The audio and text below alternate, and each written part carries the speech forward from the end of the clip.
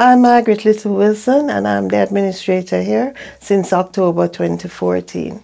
Here I'm able at this time to give back for the nurturing that I too receive from the Sisters of Mercy. And we have one-on-one meetings with themselves and their parents and get right down to the nitty-gritty. What is stopping this young man from achieving?